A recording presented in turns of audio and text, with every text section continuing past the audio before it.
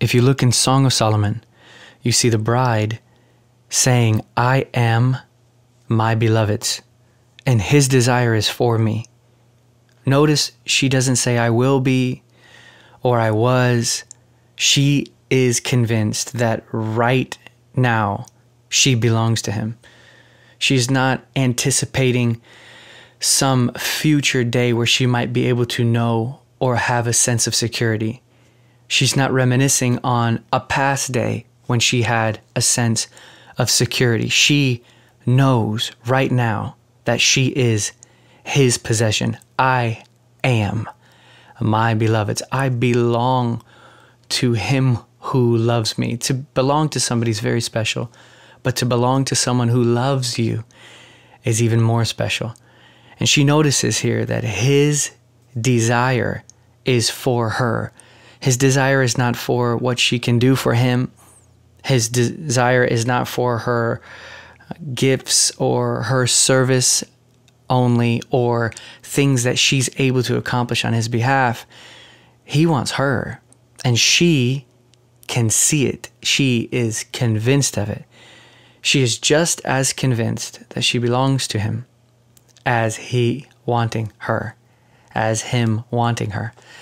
I want to encourage you that this is what is needed today, is a sense, a conviction, a real settling on the inside to end all of these efforts and strivings, that once you have given yourself in marriage to the Lord, saying you and you only from here on out, I give my life to you, you settle in acceptance.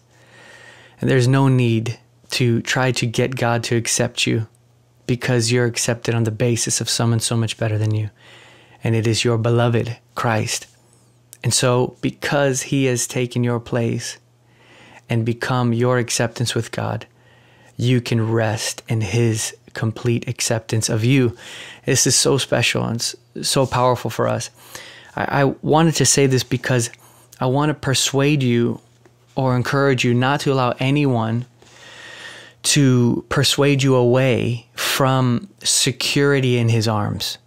I want to encourage you to refuse to listen to anything that is not fragrance with his desire for you.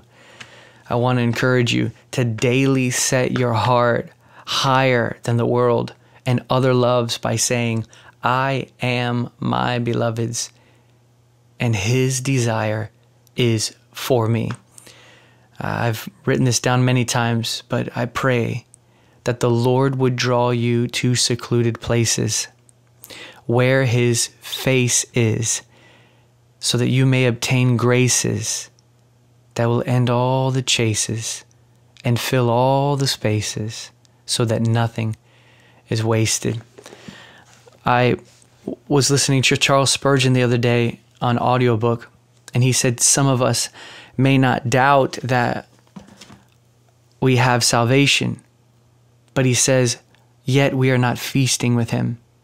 We may not doubt that we have salvation, yet his left hand is not under our head and his right hand does not embrace us. Guys, it is important to realize nobody has ever walked with God subconsciously. He invites us into the experience of his person. And if you're watching this now and you don't have a consistent, vibrant, living exchange with the Lord, my question is, are you the spouse of Christ yet content to be without the presence of your beloved? It's a rhetorical question, but it should hit the root that you're married to him. He has now given himself to you as all satisfaction. This should be the core and root of your whole life. And to love him, in a sense, is to watch him every moment for fear of losing sight of him, because you recognize his great value. I wrote this poem down: when I, my beloved, find all my passions are aglow, and with all my heart and with all my mind, I will not let him go. Even as Song of Solomon 3:4 says, I have found him whom my soul loves, and I will not let him go. I want to encourage you that this love exchange with Jesus is everything. And if maybe you've recently been feeling like other things have been taking your interest, other things even in God or in the scriptures that have been taking your interest away from a living, vibrant love exchange with him, I want to encourage you that only love exchange with him will satisfy the soul. Everything else falls miserably short. So to rest assured in this, that you belong to him and that his desire is for you. He wants you. I was talking to someone the other day, and I said, when we love Jesus with all our hearts, so many people claim this, but it looks like something. It looks like he's more important than anybody else. And when he's more important than anyone else, he takes a priority above everything else. And that looks like enjoying to be with him and to listen to his voice and to lay at his feet and experience the sweet, blissful presence of God as not only a starting point for the day, but from that starting point in the day to live and move and have your being in the sweetness of his presence. You say, Eric, I don't live that way. Well, you can, and it is the new covenant. So you say, Eric, do you live that way? It's my 100% daily goal to live in unbroken communion and constant awareness of God's presence. As a matter of fact, I wrote this quote down from A.W. Tozer. He says, the continuous and unembarrassed interchange of love and thought between God and the soul of the redeemed man is the throbbing heart of New Testament religion. This intercourse between God and the soul is known to us in conscious personal awareness. Conscious personal awareness. It is personal. That is, it does not come through the body of believers as such, but is known to the individual and to the body through the individuals which compose it. And it is conscious. That is, it does not stay below the threshold of consciousness and work there unknown to the soul, but comes within the field of awareness, where the man can know it as he knows any other fact of experience. To know God is just like knowing another person. The more time you spend with him and enjoy his presence, you become more like him, and he's able to take more ground inside of the soul.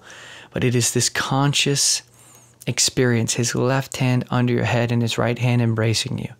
Not just knowing that you're born again, but feasting with him. Not just knowing that you have, a place with him, but actually enjoying him as all. Oh, those of you that are watching, I pray the Lord would bring you into a deeper experience of his presence. Those of you that walk in an experience of his presence, I pray the Lord take it deeper, make it richer, sweeter.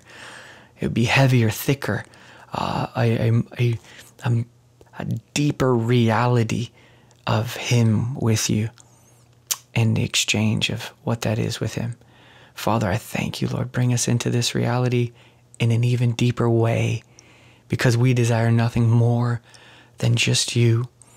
And we know, Lord, that as your river flows in and we enjoy it, it will inevitably flow out and touch others. Blessed be your name, Lord. Take us into yourself. In Jesus' name, amen. Just want to let you know, we have a book that just came out called The Golden Lips of Christ. It's an exposition on John 17, Jesus' last prayer and desires for us. But we also have a new book called In the Truth. It is a study on that phrase, in the truth, and what it actually means to be in the truth. And I found through study that it is far more than correctness. It is so much deeper than accuracy or even honesty. It is a actual interactive experience through the Word of God and the Spirit of God that takes over the whole life. And the whole book is about that. But I'll put the link below for these books. Thank you guys who are supporting us. We love you. Blessings to you.